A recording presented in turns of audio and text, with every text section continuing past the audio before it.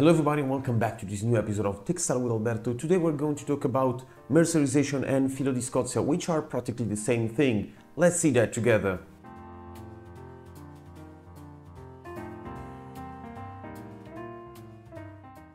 A couple of weeks ago I was surfing on the internet and several socks with Filo di Scozia cotton were displayed.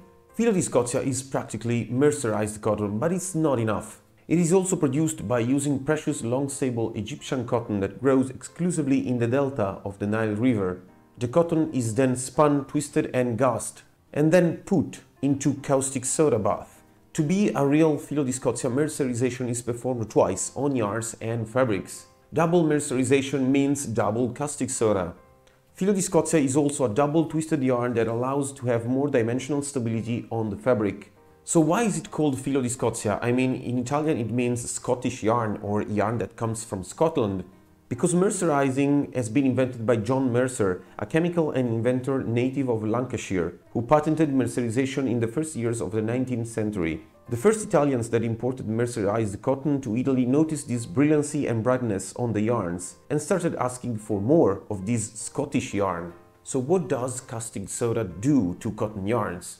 Mercerization improves moisture absorption because caustic soda opens cotton fibers.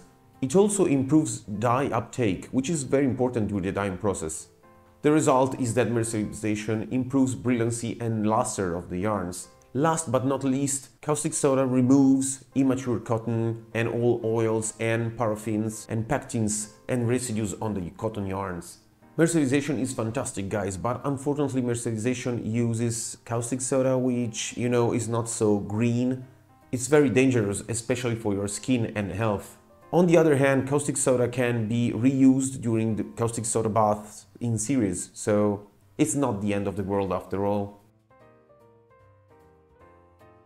This special yarn is used for high-quality textiles such as polo t-shirts and socks. Regarding polo t-shirts, if you don't use Filo di Scozia, you will surely notice it, because the brilliancy of the polo t-shirt is super recognizable.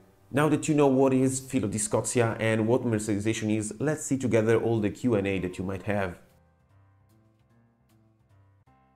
Is mercerization always necessary? Should I always perform it? Of course not, guys. You add a process in the textile supply chain, so it increases the prices, of course.